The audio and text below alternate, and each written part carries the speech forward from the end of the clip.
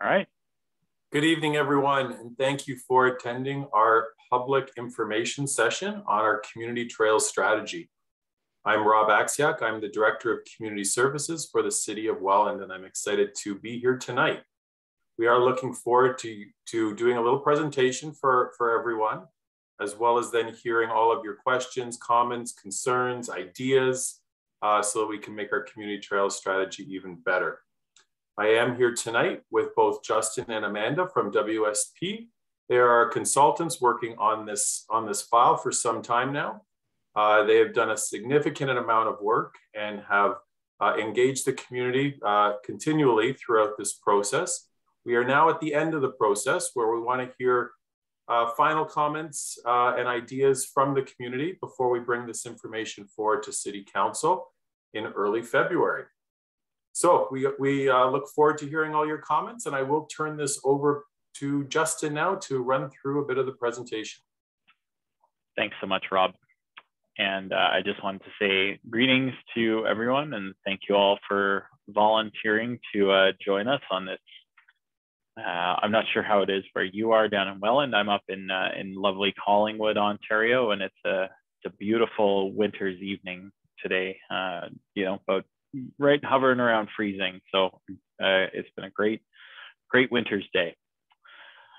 So I'm going to just move on, and we'll start with an overview of what we're going to talk about here today. And so we're going to talk first about the foundations of the community trail strategy. We're going to talk a little bit about the background review and how we've started to identify some of the key elements that go into the strategy. We'll talk about the facility design. It talks about amenities and signage, the things that kind of go along with the physical trail. We'll talk about some of the major projects and bridge crossings that are going to be required as part of this project, some of the costing and phasing, and then finally we'll get into some of the programming and some of the social supports that are necessary to build a truly trails-friendly community in the city of Welland.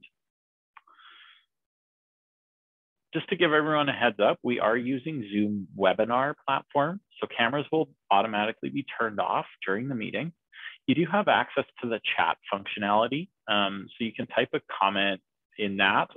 My request to you would be that if you have a question for our project team, that you please use the question and answer tool, and the Q&A function is just going to allow us to keep better track of the questions. We can respond to them in writing, and it allows us to just keep better track of those in the post-meeting follow-up. So we'll be able to post that Q&A. So if you have comments, if you just want to introduce yourself, tell us who you are and where you're coming from and why you're interested in this strategy, we invite you to please use the chat to connect with fellow residents. But if you have questions specific to the project, we would invite you to please use the question and answer function. If you would like to speak, you can use the raise your hand function. And if you have a question that you'd rather ask verbally, then you could use that raise hand function and one of our team can unmute you.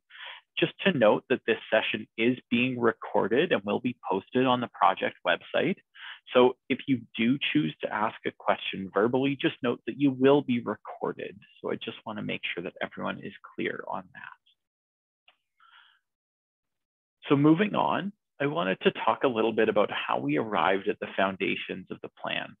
The community trail strategy does not exist in an island. It is set among a number of different policies and projects within the city of Welland. And so we wanted to make sure that we were situating it within the current and historic state of trails and policy in the city. So we were looking at the history of the city, at the trends in terms of trail design and use, at the demand for trails, at the demographics of the city, the existing policies, and of course of the existing routes that are there within the city of Welland. And where we want to go, well, that's really us setting a vision and identifying future goals so that we can get to a place where trails are more accessible, more comfortable, more convenient, and more available to residents of the city of Welland. So I wanted to just highlight the vision that we've identified for the community trail strategy. And I also just want to talk about how we arrived at it. So I'm going to just start with a quick highlight of how we've arrived at this. So we've used those existing city documents, the planning documents. We've used a technical analysis by going through the proposal that the city issued, by identifying city leadership direction and what we've heard from senior city staff, by looking at our online engagement results, by doing stakeholder interviews, and by conducting an existing conditions assessment, whereby we went out and looked at all the different trails and connections within the city. And what we arrived at for a vision for the community trail strategy is that the City of Welland aims to create a community where trails are connected, continuous, safe, accessible, well-maintained, and convenient for users of all ages and abilities. On and off-road trails will provide enhanced recreation and transportation choices for visitors and residents of Welland alike, enhancing access to public space and quality of life across the city. So it's a pretty big, broad vision that really does touch on all aspects of how trails improve the quality of life across the city of Welland. But that vision, I think, is one of those things where, it can be really hard to envision how you move forward with that. And so we wanted to identify a series of goals based on what we had heard. And so these goals were really at the heart of everything that we had done when it comes to the community trail strategy and how we are moving forward with the implementation of this strategy. So we wanted to ensure that this community trail strategy provides a guide to decision-making. So it's a long-range approach to developing new assets while prioritizing connections that are according to both the community need and to the fiscal capacity of the city. We want to build connectivity. We want to develop a continuous connected system of on and off-road trails to connect to major destinations and to your neighboring municipalities. The importance of Welland as a trails hub in the region of Niagara cannot be understated. Its location at the center of the Greater Niagara Circle route with the Welland Canal trails is just so valuable to the city in terms of its potential to build economic development and tourism. We wanted to facilitate implementation, and by that I mean we want to provide the necessary tools and resources for planning, design, implementation, maintenance, and programming. We want to make sure that this plan includes accurate costing, a series of prioritization of projects, of investments, and the definition of roles for monitoring the project as it moves forward. We want to develop supportive partnerships and programs and build new social infrastructure to support trails and active transportation. We want to connect with community partners to expand outreach and build new community-led partnerships to bring more people to the trails. And then finally, we want to make sure that we're building equity into decision-making and ensure that the trails network is equitably distributed and that the most vulnerable populations have access to the trails for both transportation and for recreation as we move forward. So I'm going to shift gears a little bit, and I just want to talk about our community survey and some of the engagement that we did within the City of Welland. So we launched an online community survey, and we were asking the opinions of many residents of the City of Welland in terms of how they are getting around and in terms of how they see the trails and their active transportation infrastructure through their community. We found that we got a pretty good cross-section of residents. We had good representation from those older than 65 and those of working age, 35 to 64, as well as younger families, 19 to 34. We found that the City of Welland is a relatively multimodal community. So while 84% say that they are driving alone to get to their day-to-day activities, which does line up with what we see from the Statistics Canada information regarding mode share and commute trips. What we found is that when you dig a little deeper, you find that the community is also getting around by walking and by cycling a lot more than the Statistics Canada data would have you believe. We see this in a lot of communities in which we work, where the mode share from Statistics Canada would lead you to believe that the overwhelming majority of people are only ever getting in their car to get from point A to point B. But the reason that that discrepancy exists is that Statistics Canada data only asks about your trip to work. And the trip to work only represents about 1 in every 5 trips that the average person takes. So when you ask about the day-to-day activities and how people are getting around to get to places like the grocery store, their church, their friend's house, those types of everyday trips, you start to get a better picture of just how multimodal a community is. And that's why we see these percentages of people walking and people cycling being up quite a bit higher than you would expect based on the Statistics Canada information. The survey trends were pretty illustrative in terms of how people are using trails in the city of Welland. So about 51% of trips made by walking are made on trails, and about 46% of those trips by bike are made on trails. So a lot of people are walking and cycling and using those trips without going on the trails. So that does show that there's an increased demand for a higher percentage of trails around the community. When we ask about safety, 88% of people said that they felt safe or very safe walking in the city of Welland, whereas only 64% said that they felt safe cycling. So there's a fairly significant gulf between how safe people feel when they're on foot and how safe they feel when they're on their bike. One, we asked people why they were walking or cycling. We had some interesting results. For the most part, people are walking or cycling to exercise and access nature, and then to get to services in their community. For people walking, one of the main responses was to walk a dog. And when it came to cycling, that response was replaced with connecting with the community. I know we sometimes see people cycling with their dog, but you have to have a very energetic dog and also a very well-trained dog to go cycling with them. So we weren't really surprised to see that discrepancy there. So when it comes to the barriers identified in terms of why people aren't walking or cycling more, we found that a lot of these have similarities when it comes to walking or cycling. So for walking, a lack of trails or sidewalks, concern about lighting and darkness on the trails, the condition of trails and sidewalks and the way that they're maintained, and potentially the kind of the pavement condition or the asphalt condition, and then intersections and road crossing safety. When it comes to cycling, similar things, gaps in the cycling and trails network and lack of on-road cycling facilities, intersection and road crossing safety, and then speed and noise of vehicle traffic. So these are, I think largely consistent with what we see in other communities. And, I think also consistent in showing that people walking and people cycling would like to see a higher degree of connectivity when it comes to their active transportation and trails network.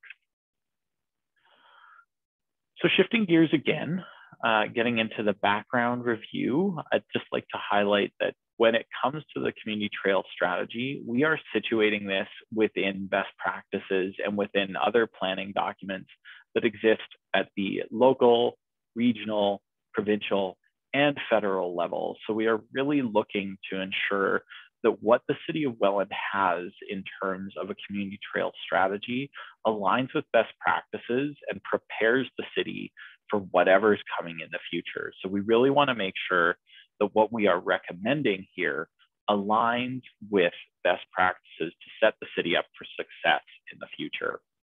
So we looked at accepted design guidelines like the Ontario Traffic Manual Book 18, which is best practice for design and implementation of cycling and trails facilities, at the Region of Niagara's official plan and transportation master plan, which provide guidance in terms of enhanced multimodal connectivity and additional sustainable transportation modes. Then we looked at the City of Welland's official plan and its Parks, Recreation, and Culture Master Plan, which both highlight a transportation system which supports a variety of modes and the expansion of trails to create safe, accessible, and convenient linkages to key destinations.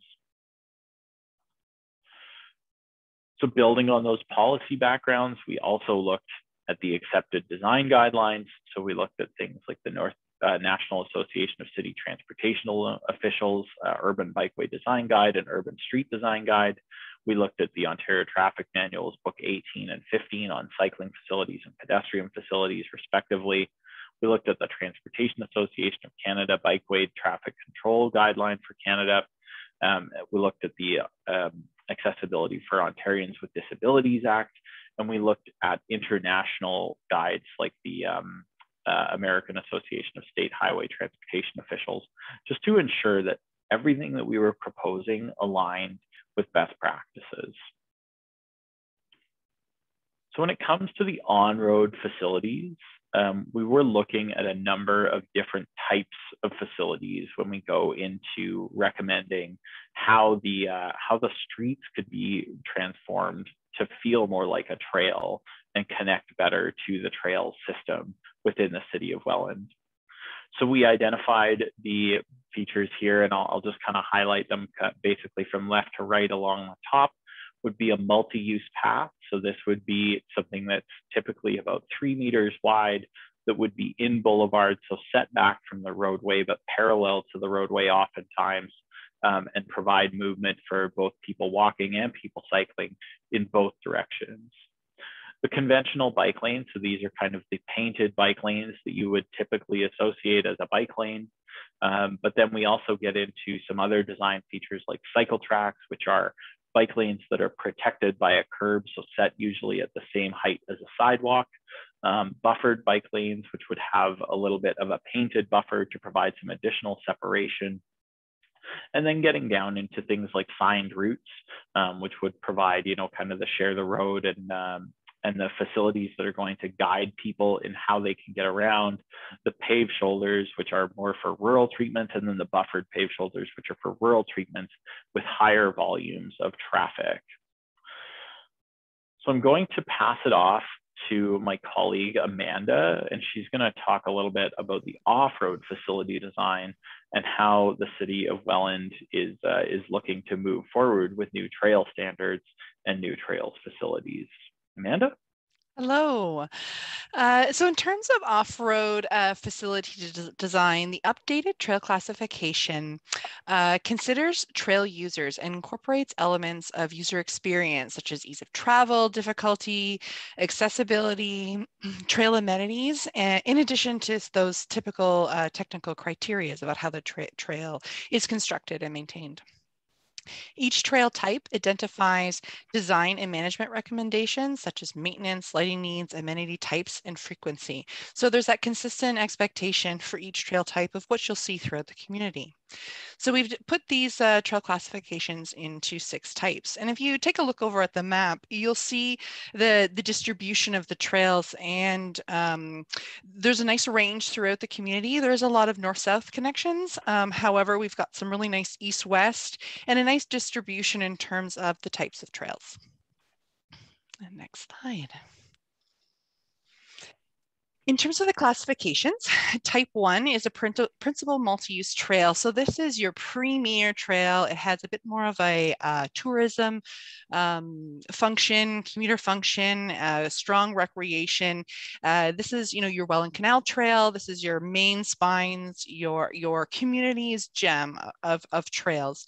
So we're looking at fairly flat slopes, 5%, very accessible, paved surface treatments, 4-season maintenance, and really focusing on accommodating for all users.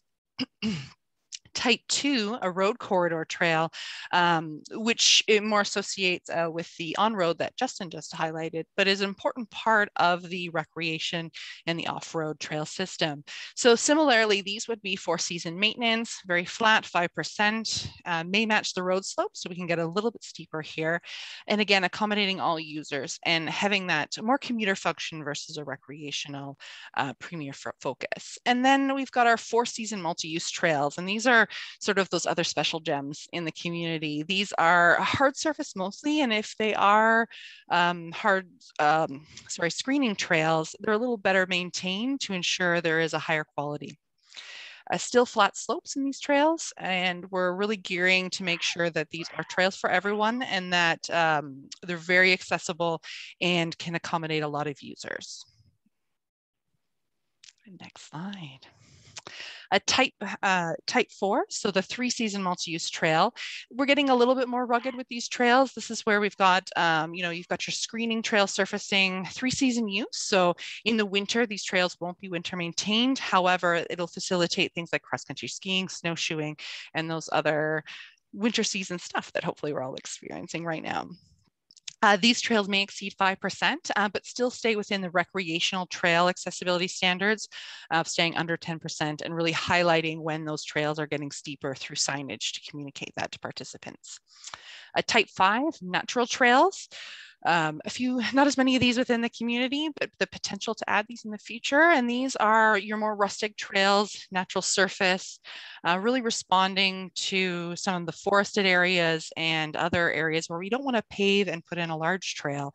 They're meant to be more rugged, and they accommodate sort of a smaller range of users. However, do hit some of the needs of and desires of some of those users who want to have that more rugged experience. And then the neighborhood greenways. And this is a really interesting sort of trail type, again, very road oriented, but just recognizing that sometimes there isn't the ability to create a formalized trail facility. And some of our neighborhoods are quite quiet and calm. And this typology is meant to enhance these street corridors to really lead people from one point of a trail to another. So characteristics within the street, widening the sidewalks, making sure there's sidewalks, additional tree planting and signage. So that way, we're not just directing trail users onto a piece of sidewalk infrastructure and road infrastructure to cycle. We're still creating an enhanced experience. In terms of amenities, as I mentioned, each trail classification is associated with amenities and the frequency that you'll find those. In particular, bench seating and informal stone seating throughout the trail system. So in terms of your principal multi-use trail, you're going to see a higher frequency of those every 200 meters. So that way we can accommodate more users and provide that rest and refuge. In terms of your next, your type 3 will have the next highest level of amenities. With that hard surfacing and those key connector routes, it'll have a lot of amenities as well. Then your road corridor and your 3-season trail have a few less, more of a moderate level of amenities. So you're still going to see seating nodes, just less frequently, and you may not see as much waste facilities and other types of infrastructure. And then natural trails, progressing less and less amenities where we just focus on seating where there's certain challenges and slopes versus throughout the whole system. And neighborhood greenways, we don't have a lot of amenities throughout those systems. In terms of lighting as an amenity, you're going to see those on the principal trails and either throughout or as nodal on those type 3 4-season trails. So focusing that more expensive infrastructure into key locations. The strategy also outlines how amenities and leveraging technology such as charge station amenities, waste sensors, and Wi-Fi. The idea is there's some really unique ways to enhance user experience, promote and use, and widen inclusivity throughout the trail network. These types of things can expand the traditional parameters of trail function and programming, reaching more people in meaningful ways while reducing the demand of maintenance and operational practices. And they can help to break down barriers and share experiences. So some of these can include waste and parking management through sensor tools, charge stations that can accommodate USB ports, for phones and tablets, because some of our users are obsessed, we need to get them out too, and also e-bikes and other rapid charge ports to help facilitate users. Wi-Fi, as much as we go, what do we need the internet for in a trail? But they can really help enable accessibility aid devices, as well as engaging some of the younger users. In terms of mapping, thinking of interactive digital mapping, things that people can bring to the trail system and can experience the trail indoors when it's maybe not always, they're not always able to get out. And then finally, user counter displays. So a way that we can inform operational maintenance while promoting the success of the trail. Wayfinding. The strategy outlines wayfinding suggestions as to how and where to sign the trail. And a lot of those recommendations are really focusing again on enabling use. So how the signage can inform users and inform user experiences. So when someone reaches a juncture in a trail, they know what challenges lie ahead, what possible barriers can be there, and they can make informed decisions. As well, the signage can encourage fitness and other opportunities throughout the trail system. And then there's your standard safety and regulatory signage. Throughout the strategy, overcoming barriers and trails for all is really a key theme. So one of the goals of the trail strategy is to provide greater access to trails and their associated cultural, historic, and natural resources to all visitors, including persons with disabilities, and incorporating the following accessible guidelines for trails and trail facilities. Barriers are not always physical, and future trail design and programming needs to consider mechanisms for mitigating barriers to use. So barriers can be derived from differing cognitive abilities and mental processes experienced by potential users. Barriers can be socially based and stem from issues related to income, language, race, religion, sexual orientation, health, and gender. So the strategy provides insight and tools into planning and designing trails to address these barriers for participation.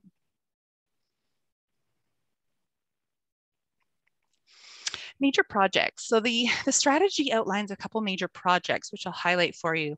One being a rail with trail. So the proposed trail with rail project would extend from Highway 406, crossing of the Canal and Welland River, all the way to Humbersford Road, with a possible extension to Forks Road. So this would be a really unique experience because it would allow a really great connection throughout the community. So typical to these trails with an active rail line, you will see things such as offset distance center line from the track, a barrier fence that sort of denotes the areas of space, but still allowing people to pass back and forth, crossings of the rail line because there will inevitably be trail access points, and we need to do that in a safe way. And also appropriate surfacing at those tracks to accommodate cyclists. The Seaway Canal Service Road Trail is another major project. Both of these systems throughout Seaway Service Road and Canal Service Road are actively used as either unsanctioned trails or trails that are privately owned. These existing gravel service roads would require minimum trail infrastructure and requirements for alignment, and would continue to function as surface for a vehicular use. They will require user agreements, but otherwise, a fairly simple process. But because of that coordination and organization, we have identified these as more of a long-term. So they would offer the community a really great north-south, and then would end up paired with some of the other recommendations, would create some really great looping systems with the Welland Canal Trail.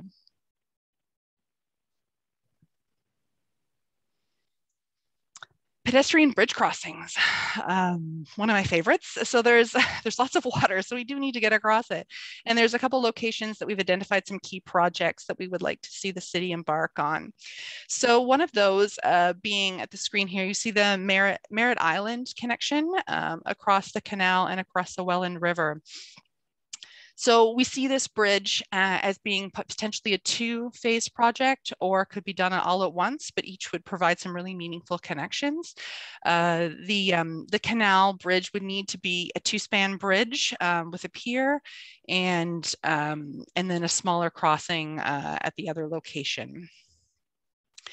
So there is another opportunity further down with the twinning of the rail crossing, which we could do. And I think, yeah, Justin, if you go up to your cursor there, there's an existing rail bridge that could be twinned, and then that would allow a lower cost infrastructure for a bridge connection to go across and also connect to that existing landmass. So there's an opportunity there for an additional crossing or an alternate location. And then sort of a bonus alternative crossing would be with the Seaway Service Road Bridge. There is an existing bridge that might offer a great opportunity to extend that network down further, and could be a quick win with those trail alignments. The strategy outlines several road crossing improvements, and these clearly will need to be coordinated with road upgrades and bridge upgrades. And a lot do exist on regional roads. However, through this strategy, we want to make sure that those key areas are identified, so when those opportunities come up, that this plan will help ensure that they are addressed.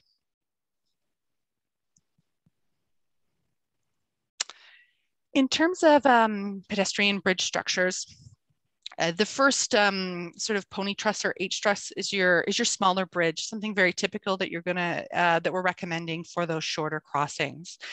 For your larger crossings, the community will have options to go with a larger box truss that you'll see in the center image. So larger structure bridges, and then there's always the option to do more of a signature custom bridge. So if the community really wants to set a mark and really make a destination, that's an option as well. And obviously each one of these comes at an escalating cost, but there are several options that some of these bridge crossings could be very economical and could also become a really great community feature.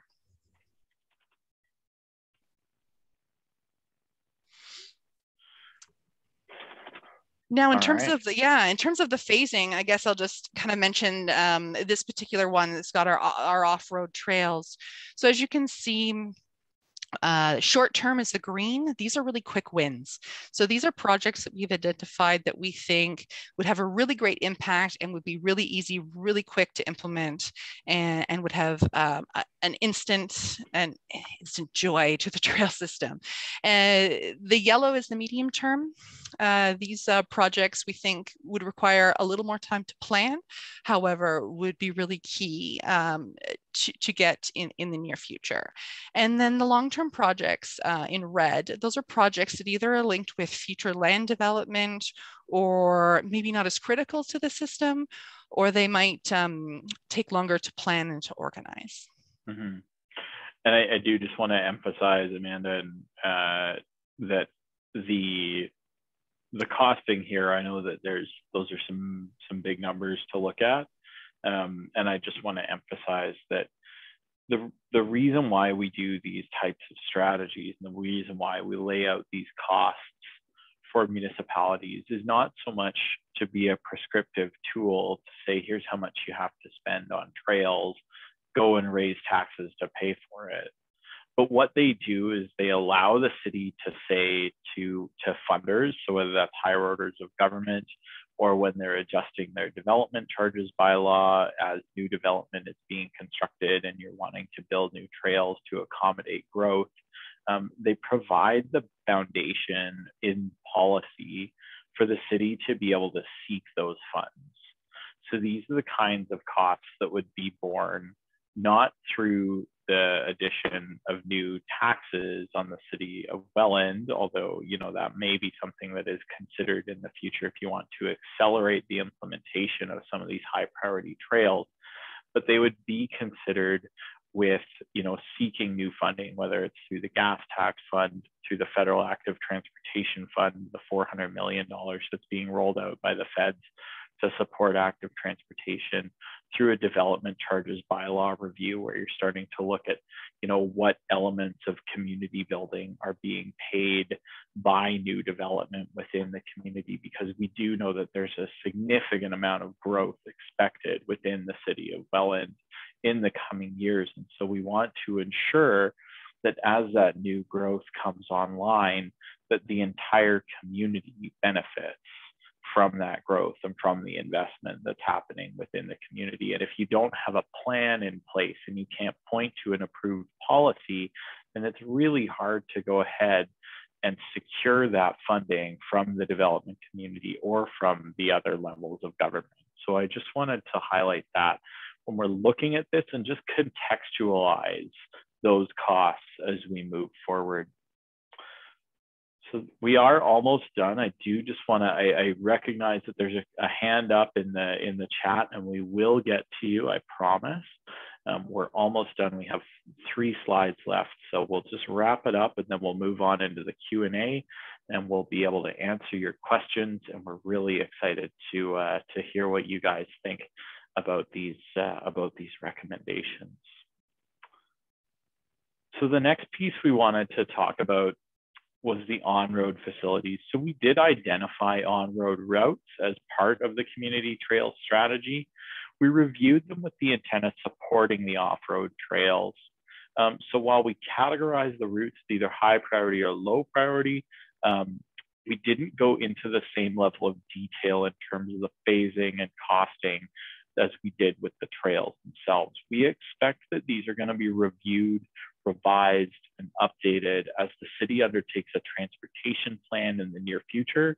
And that'll ensure that the current road conditions and planned roadway construction projects are considered as those elements are moved forward. Because one of the things that we know from our experience is that standalone cycling projects on the roads are much more difficult to install and much more costly than doing them in association with a reconstruction or a resurfacing project. So the more that you can coordinate your capital works, the better you're going to be able to control those costs and deliver those projects in a cost-effective manner. So we do recognize that this is, probably a topic that's best discussed in the transportation plan moving forward. So I wanted to just wrap up with a quick discussion of the recommended programming for the City of Welland to support the trails strategy as it moves forward. We always like to include this in the plans that we're writing. And the reason behind this is that, there's the old adage, if you build it, they will come. And that holds true to a point. But for the same reason that you wouldn't want to see your community go out and build a brand new swimming pool at the cost of millions of dollars, and then when it comes time to staff it with lifeguards and offer swimming lessons, they just decide to take a pass on it. You don't want to go out and build new trails and active transportation infrastructure and neglect to surround it with supportive community events and programming. These are the kinds of things that bring people to the trails and the active transportation infrastructure that start to build support for it, and that can really make a difference in terms of the culture of mobility within a community. So one of the things that we are recommending would be the bringing back of the Welland Active Transportation Advisory Committee and the provision of annual discretionary funding so that that committee can do things like run events, install small scale infrastructure projects, whether that's bike repair stands, benches. I had another one in the back of my mind, but I just lost it. Whether it's parking, bike parking, shelters, mapping, signage, those kinds of things. Family bike and trail days, giving people an opportunity to bring their kids out, maybe organizing a bike swap on the trail where people can bring the bikes that their kids have outgrown, trade them in for the next size up, and let the younger kids get the new bikes as they come in. Looking at routine community walk and bike events, hosting bike valet events at community celebrations. So that kind of operates almost like a coat check for your bike. So you show up, you check your bike in, you get a little tag at the end of the event. You hand your tag in at the staff booth, grab your bike, and away you go. It raises the visibility and value of active transportation to those events. Hosting a bike and trails month, providing a series of different events through the span of a month to really kind of build that momentum around active transportation and trails use. Developing some downtown bike corrals, so replacing potentially a parking spot or two in the downtown with space to park 8 to 10 bikes would definitely improve the visibility of bike parking, and then also provide that kind of safe, secure bike parking downtown. It was an identified gap. And looking at supporting the active school travel programming within the region of Niagara, providing some support for small scale infrastructure investments, providing staffing support, and making sure that the active school travel program, which is a proven countermeasure to get more kids to walk or bike to school, can be implemented effectively in Welland, where a lot of those schools are still very walkable and bikeable. And then as you move forward through those first batch of programs, those are kind of like what I would call the beginner programs. And then you can start to move on into like the advanced programs and looking at doing a higher degree of data collection and reporting, and then looking at cycling, walking, and trails promotion, and potentially looking at doing a bike share and micromobility feasibility study, possibly in partnership with some of your neighboring municipalities, whether that's the city of Thorold, the city of Niagara Falls, looking to what's already going on in Niagara on the Lake, the Zoom bike share system that's being offered there. There's plenty of different options available nowadays on the market that were not there even as few as 5 years ago when it comes to micromobility and bike share systems. So those would be the kinds of things that would require more than just the funding. These types of things require staffing support.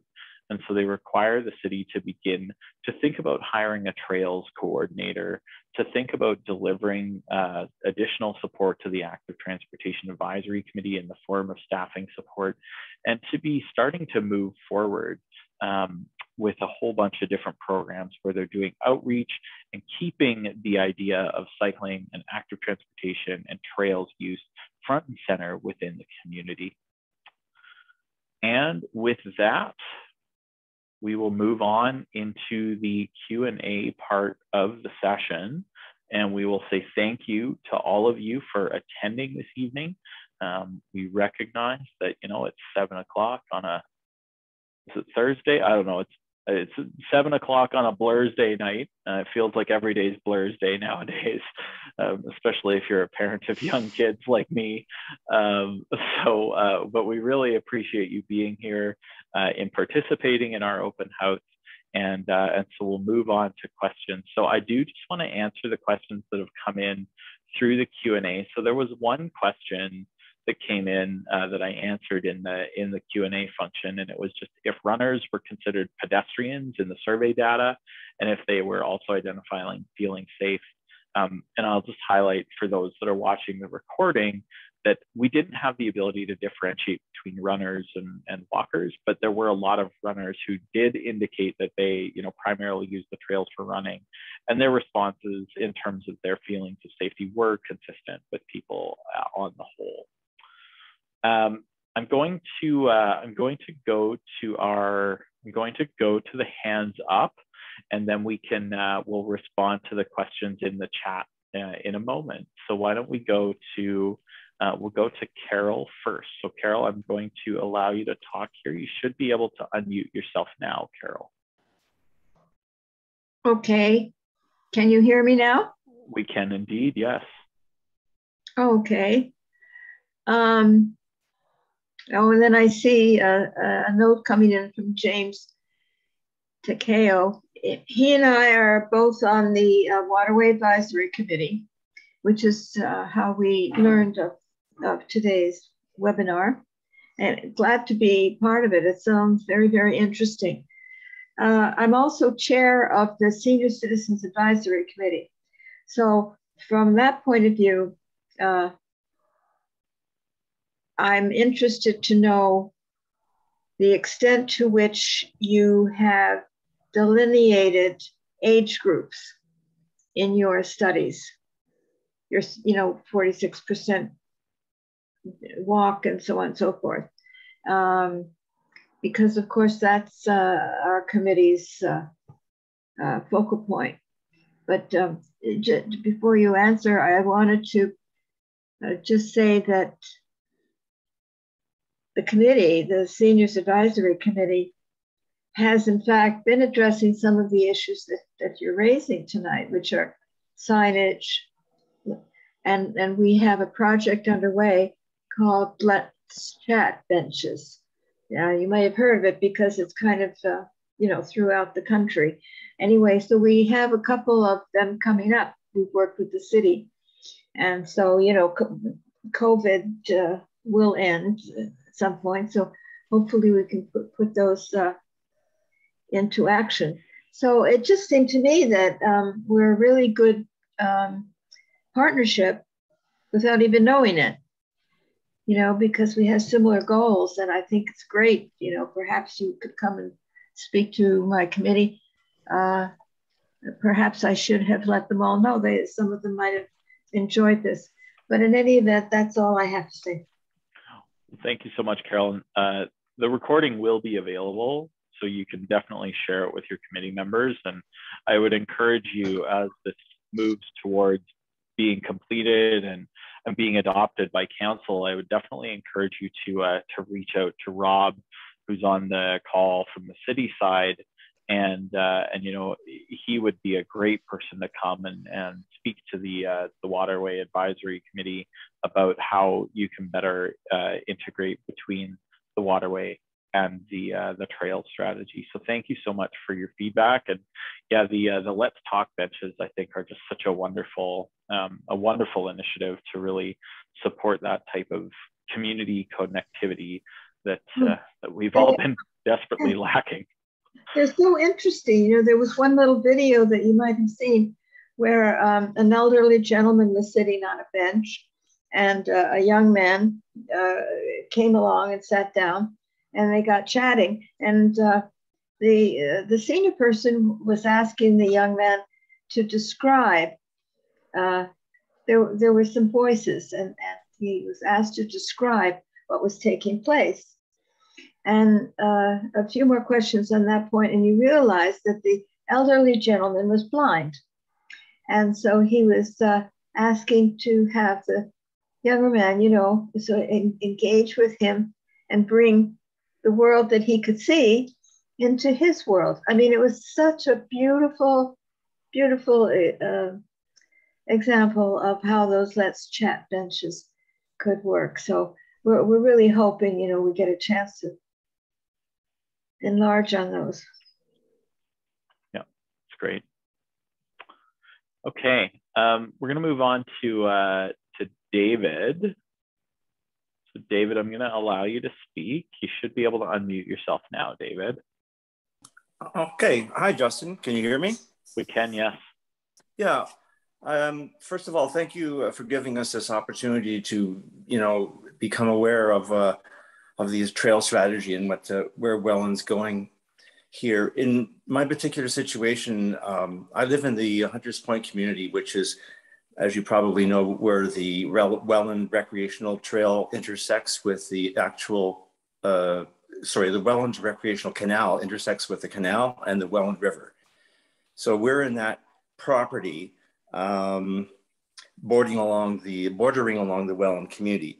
The Welland River. I just wanted you to know that we are also looking at ways of, in concert with the Seaway Authority, if they're amenable, to establish a trail that would help our residents who are mostly 60 and over, I suppose, and mostly very active, to allow them to use a trail and to reconnect or to connect with the Welland Trail system.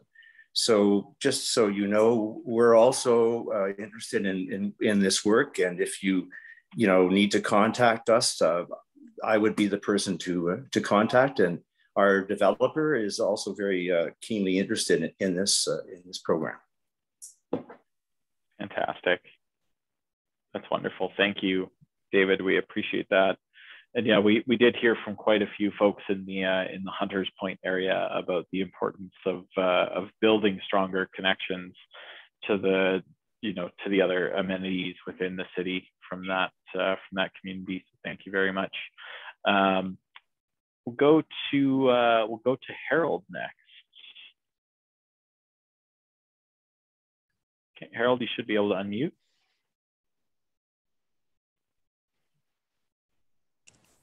Hi, can you hear me now? There Justin? You go. Yep. I'm Harold Sawchuk, and when Welland had the Mayor's Advisory Committee for Active Transportation, I was the chair of that group for 3 to 4 years until the group kind of disappeared. And I've got a 30-year-old background in active and safe routes to school programs, both locally, provincially, and nationally. And so my concern is that children be included in this overall program. I realize this is a trails program, but it's an active transportation program too. And when I worked with the advisory committee for active transportation for Welland, certainly one of our major concerns was the connectivity between trails and sidewalks, and between sidewalks and missing links of sidewalks and whatnot. And if we're going to encourage our children to be active in their transportation to school, walking, cycling, there needs to be that connectivity. And part of that concern was, and I didn't hear any of this here today, is the speed of the traffic along those bike lanes and communities, school communities. And so I was delighted to see that active transportation to school was considered there as one of the valuable programs. And I was delighted to hear that there was some recognition of that and support for that. So what I would add to the mix here is that we need, I think, to consider the missing links of sidewalks and the missing links of bike trails on our streets for the sake of that population, those children from 5 to 20 with Niagara College. There's a great need in the market there for active transportation to their schools. I understand that active transportation includes walking to work, walking for recreation, and walking for fitness, et cetera, active, healthy living through active transportation. So I'm pleased to hear that you recognize the safe routes to school should be a valuable part of that. So I would add those concerns to this whole document if going forward. Thank you for that. Just to let you know, I almost missed this meeting because I'm in Southern Arizona right now, and there was a time difference, and I thought there was a 3-hour time difference, but then when the clocks changed a month or so ago, it suddenly dawned on me, oh no, it's only a 2-hour difference. So here I'm just looking at about 6 p.m. and I am getting hungry. Well, we're glad that you were able to make it, and we won't hold you back too much more from dinner there, Harold. One of the challenges, I think, of an open house like this is that we really can't present everything that we did. This was a more than a year-long study where we did quite a bit of mapping and background review, and that included analyzing all of the different community destinations. And key among those was the location of schools and the identification of those gaps that were existing along the route to those schools. So I did just want to highlight that, we really, in every active transportation and trail strategy that we perform, we see schools as a key trip generator and a place that we really want to focus our investments on building all ages and abilities infrastructure to ensure that children can get to school safely and actively, because we know the benefits of that are just so myriad that it just cannot be ignored.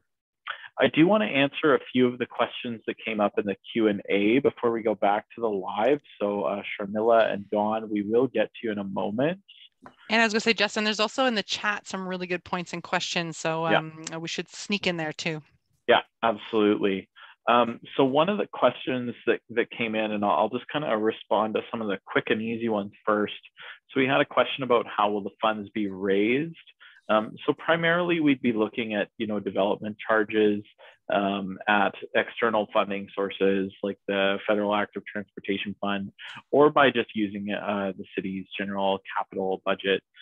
The ideal would be to leverage the capital budget to secure additional funding. So typically when you're talking about sustainable transportation or trails projects, you are often looking at abilities to secure matching funding from higher orders of government. So we would definitely encourage the city to leverage their money so that it goes a little further, right? It's always a lot better if you can spend $1 and get 3 out of your funding partners, then those are the kinds of things you want to do. There was a question here about, will there be consideration for public transit along with these trail plans? For example, bus stops near trail access. So when we did our original mapping, we were looking at the transit routes within the city of Welland. So while it would absolutely be appropriate for the transportation plan to consider how to move public transit or bus stops near trail access, it would be beyond the scope of this plan to recommend moving bus stops to be closer to trails, but it is definitely within the scope of this plan for us to recommend where trails can be closer to existing bus stops or bus routes. And we have done that in our mapping to help identify the priorities. To expand on what types of, there's a question here, can you expand on what types of things can be done to improve active school transportation? There is an entire program called Ontario Active School Travel that's run by Green Communities Canada that is a proven effective tool that moves essentially right from planning to implementation and monitoring and then restarting that process. So it involves things like, reviewing routes, doing mapping, understanding infrastructure needs, as well as doing programming and providing support for students, for parents, for teachers, and for administrators. So it's a really comprehensive program that would be challenging for me to try and sum up in just one response, but just to say that it is a well-studied, well-known, and certainly evidence-backed program that's delivered here all across Ontario in different communities. And you do have a strong existing delivery partner within the region of Niagara through Niagara Public Health that is already delivering school travel planning projects all across the region. There was a question that I typed an answer for. I don't know if it's exactly the most detailed, but there was a question about the Main Street and Division Street bridges, those crossings, and those were definitely a priority that emerged. Those very confusing, very challenging crossings. So identifying signage, and the potential for infrastructure enhancements along those corridors is all in kind of the high priority bucket for this project. So we really want to see those gaps get filled. And then the other part of that question was a consideration about including signage downtown to show trail directions and route, but also signage to inform trail users if nearby amenities and businesses are around. And that is something that we consider to be a best practice when it comes to our signage, is that you want to direct people towards those amenities. And so leveraging a partnership with the BIA could be a really great way to do that. I can try to tackle Kathy's question. I was going to share my screen, Sure, but I'm not sure if I'm allowed. you should be able. It says I'm blocked. Oh, are you? Okay, give me half a minute here, Amanda. I'll make you a co-host, and you should be able to. No problem. And while we're doing that, maybe Margaret had a question here, Rob, and it's awful because I've been relying on our own maps for a while now. Is there, what's the location in terms of, the question is there anywhere that residents of Welland can find a map where the trails are, how to access, and how long they are? Yeah, thanks for that question. So there are some, I would suggest a few outdated ones. I do think, I do know that we are actually starting to try to put one together, so it is very clear. There are some very kind of creative apps that are out there right now that do talk about different trail systems throughout the province as well. So we're exploring what that could potentially look like, so it's a bit more of an automated piece. Back to you, Amanda. Yeah, am I sharing, what screen? Am I sharing a map? I see a black screen with a line, but maybe other people see different. No, let me try again. I'm sorry. Oh, yep.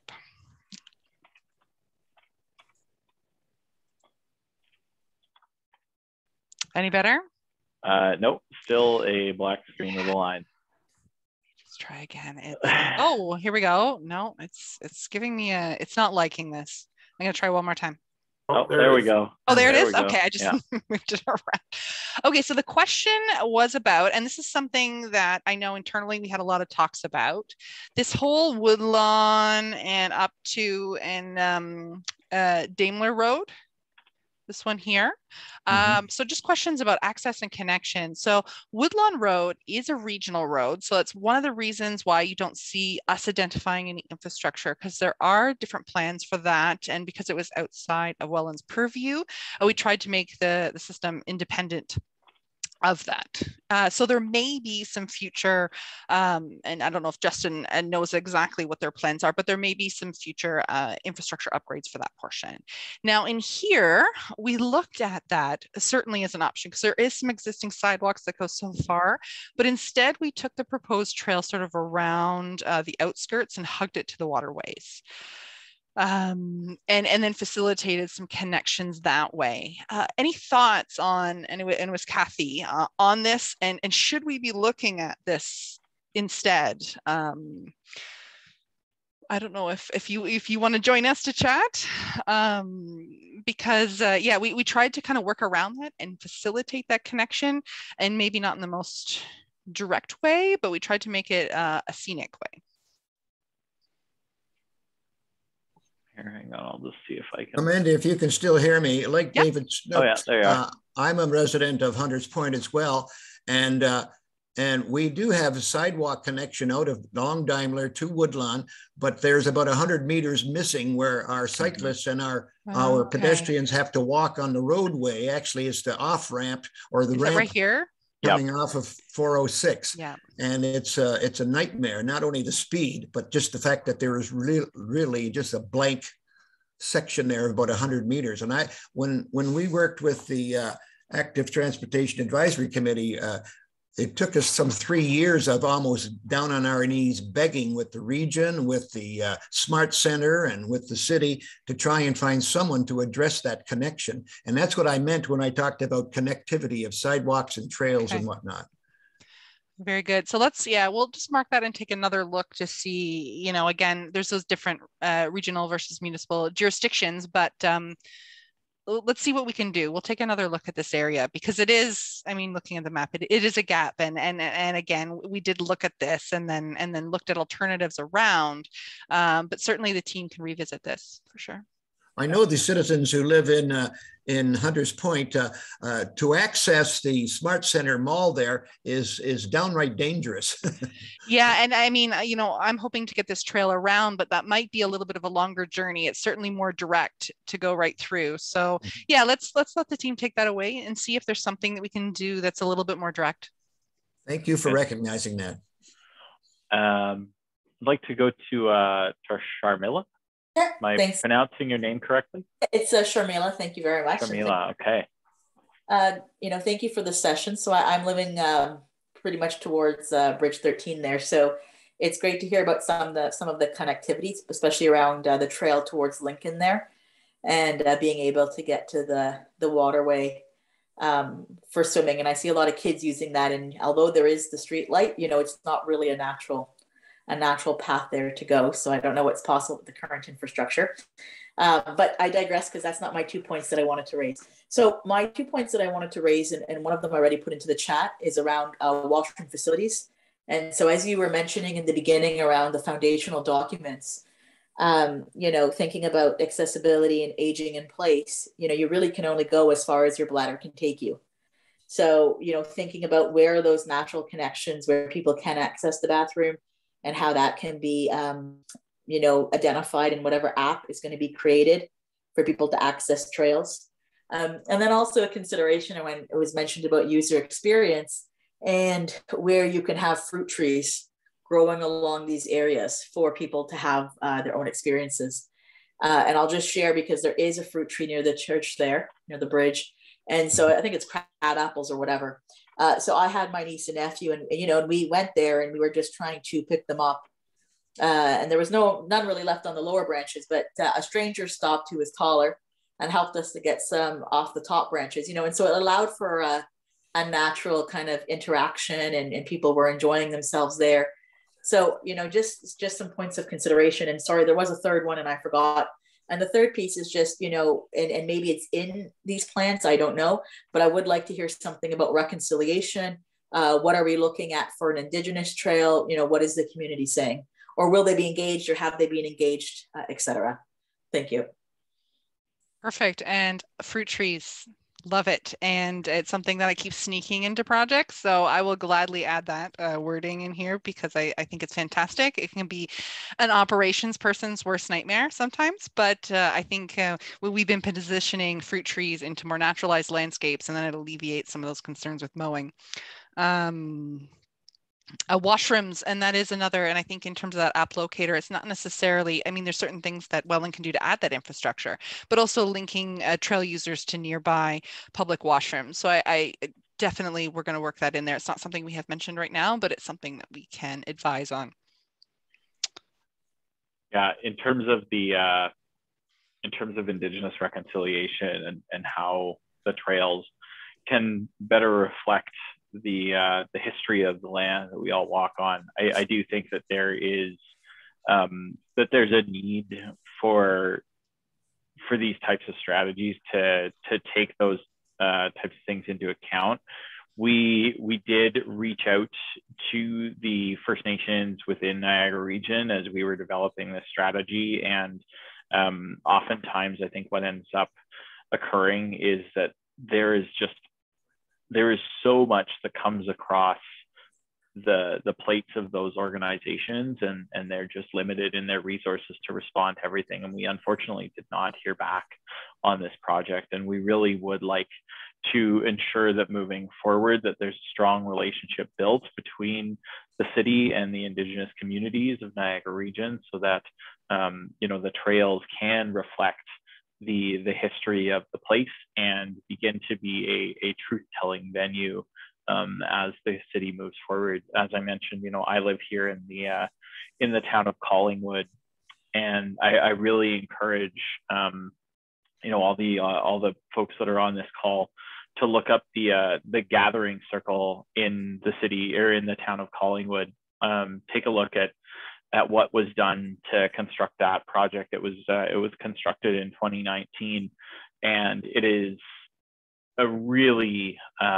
it's a really special place in my community. It lies right along the trail, and it's a key amenity. It's a place where we have a great many joyful gatherings, where there are cultural celebrations where people can learn the history of the land.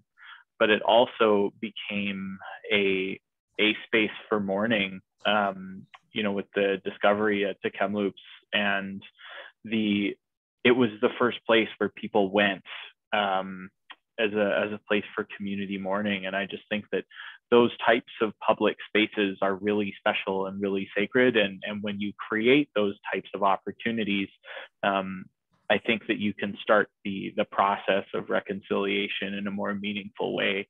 And you can't do the process of reconciliation in a private space. It needs to be in a space that is public, that is accessible, and that is visible. And that is where those trails are just such an important asset. So thank you for that comment. And I think it's definitely something for the city to consider moving forward. I do want to just recognize the time. We are past our 8 o'clock, but we are happy to hang out and answer questions. But I just want to, if people who are here need to drop off, like, there's no pressure, no stress. We're going to post this recording and you can watch it at a more civilized hour if you're looking to go and, watch your Netflix or do whatever. I mean, it's not like anyone's got anywhere, it's not like people are going out. So, but anyways, so why don't we move through some more of these conversations with the folks in the chat? And maybe Dawn, would you like to speak up? I've given you permission to unmute there. Thanks, Justin. Gotcha. Thank you very much for your presentation. My name is Dawn Kent Elliott. I am a active cyclist, 4-season cyclist. So where you commented about getting the cross-country skis out, I think it's time for the fat bikes to be out because I do have a bike for each season. What I would like to comment about is, and thank you, Amanda, for keeping this map up, down towards Hunter's Point, and possibly David might have some input here. There is a train bridge, and it might be worth consideration if something could be done so that train bridge connects to the Welland Canal, the circle route, more down towards Hunter's Point. Okay. Going to Dane City. Oh, this one here.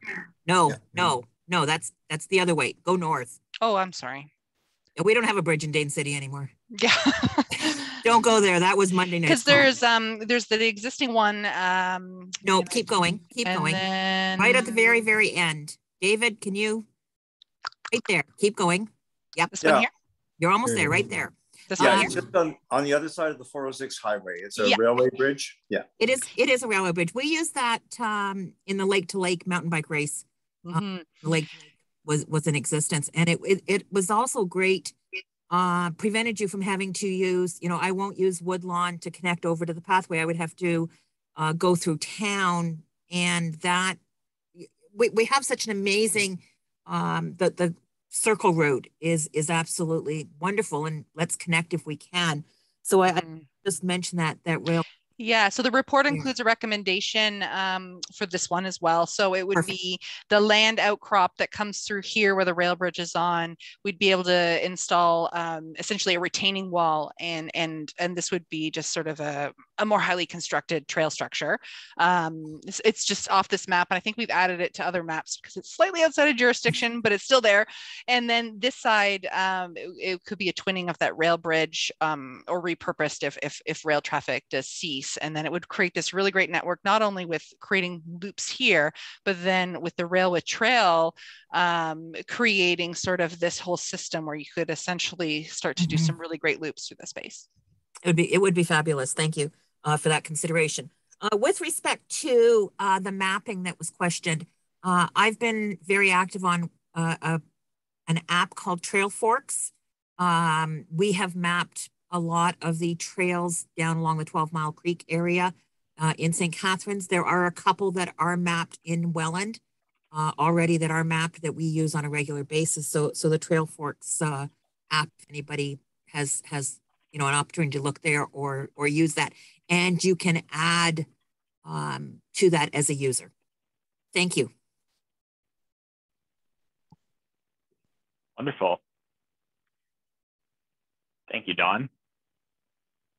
I see Paul. I will give you permission there. You should be good, Paul. Yes, are you okay? Can you hear me? We gotcha. Thanks again for all the work you've done. In a previous consultation, public consultation, we talked about the extension of the Merritt Island Trail all the way over to the main canal.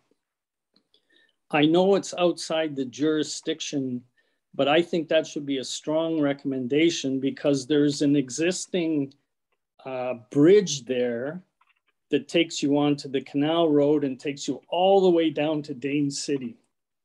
I know there's going to be a large build in Dane City, and to me, that would be a very quick win. And on a previous map, I think you showed the Canal Road as being a low probability possibility. Oh, just a longer phase in terms of the longer term phase in terms of priority. So, but yes, should we be elevating that because it's easier? It is easier. Yeah, I'm not sure why that would be longer term phase. If you could simply get approval from the Canal Authority, it could be started tomorrow. It exists. The road is there.